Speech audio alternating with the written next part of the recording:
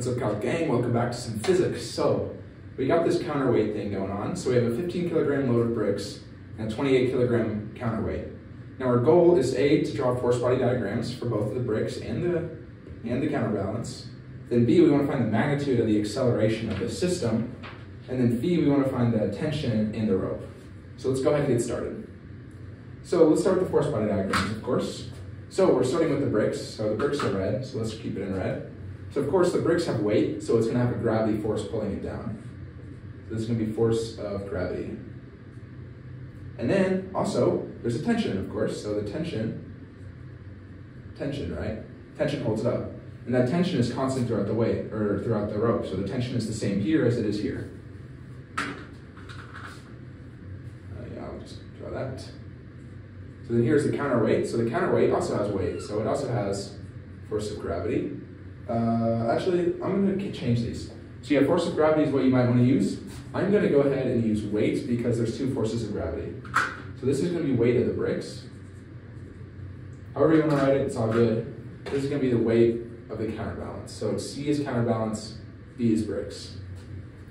And then this also has a tension. And this tension is equal to this tension, or the same tension. So we have three unknowns: the weight of the bricks, the weight of the counterweight, and the tension. So let's move on to part B, now that we've solved part A. So we're trying to find the magnitude of the upward acceleration of the bricks. So let's start by finding the weight of the bricks. I think that's going to be useful. Or the weight of the bricks and the weight of the counterweight. So weight, right, is equal to mass times gravity. So if we want to find the weight of the bricks, we're going to need to take the mass of the bricks, which is 15 kilograms, multiplied by the gravitational constant, 9.81. So we go over here, I'm just going to write it over here, weight of the bricks is equal to, where is this on my paper? 147.15 newtons. So newtons is the, If you want to find the weight of the counterbalance, we're going to take that 28, multiply it by 9.81. You get the weight of the counterbalance is equal to 274.68 newtons.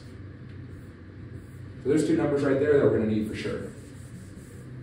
So now let's do the sum of the forces. So if we want to find acceleration, we know force is equal to mass times acceleration.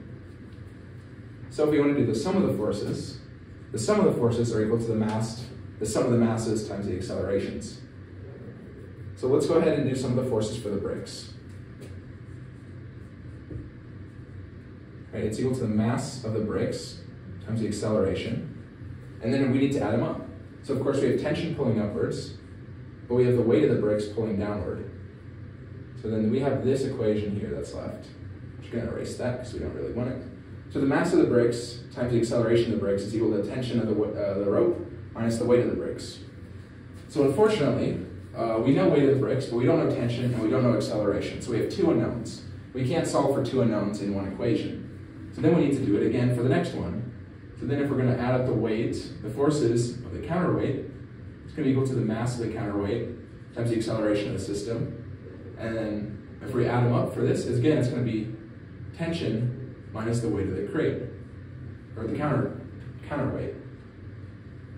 Okay, so, but really quickly, before we move on from here, we're choosing acceleration to be in one direction, right?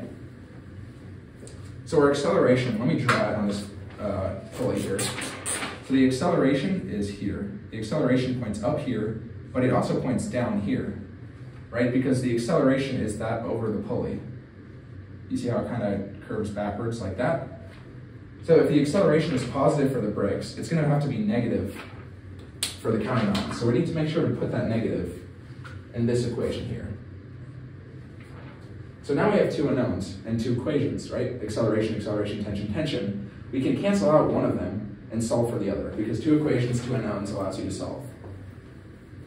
So let's go ahead and let's get rid of tension. We want to cancel out these equations for tension. So how are we going to do it? Well, let's start with this equation. Let's add that weight to the other side. So it's going to be minus mass of the counterbalance times acceleration plus the weight of the counterbalance is equal to tension in the rope.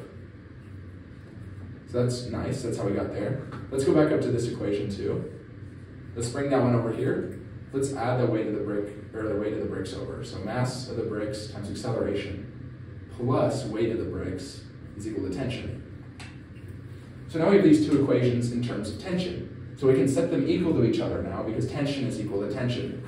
So we're going to get that mass of the crate, or counterbalance of the acceleration, plus weight of the counterbalance is equal to mass of the bricks, acceleration, plus weight of the bricks.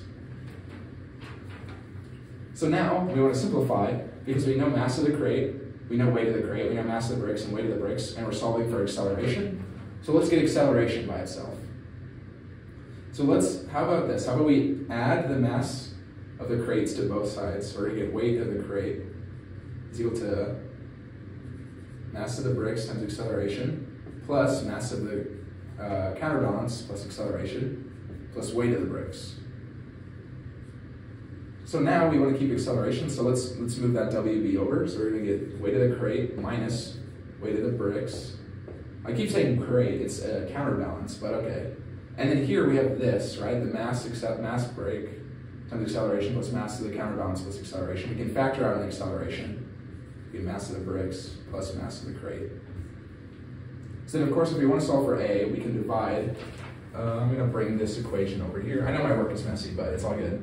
We're going to get weight of the crate minus weight of the bricks. Then we're dividing by mass of the bricks plus mass of the crate. And that's equal to acceleration. So now what we have to do is plug in the numbers we calculated. So mass of the crate, 274.68, minus mass of the bricks, 147.15, over mass of the bricks, 15, plus mass of the counterbalance, which is 28. And this is equal to acceleration. So solve for this. I'm just going to write it up here. Now I'll keep it down here. Acceleration, this gives you 2.96 meters per second squared. All right, so that's your answer to part B, right? 2.96 meters a second squared. Pretty cool. So next, we want to solve for tension, right? That's part C, the tension in the rope. So now that we have acceleration, I'm going to clean up some of this work. Don't really need all of this stuff anymore. Now we're solving for tension. So we're going to go back to here. So we know acceleration now, and we know everything else in this equation, so we can just plug in our numbers. So we can do this equation, or we can do this equation. How about we do this equation? I just am feeling like the bricks more. So the mass of the bricks is 15, the acceleration is 2.96. The weight of the bricks is 147.15. That's equal to tension. So you do the math on this, and you get that tension is equal to 191 newtons. And there's part C. All right, so we've answered every part of this question. I'm pretty sure now what I want you to do is analyze if T is greater than or less than the weight. So we can see that the tension here is greater than the weight of the bricks, but it's less than the weight of the crate. And that explains why the crate accelerates downward, but the bricks accelerate upward. Pretty cool, right? So that's how you solve this problem. Not too tricky. Just about, doing that force body diagram and that system of equations. And once you get the hang of it, it all becomes really chill. So feel free to check out my playlist for more videos like this. Leave your questions in the comments, and I'll see you in the next video. Peace.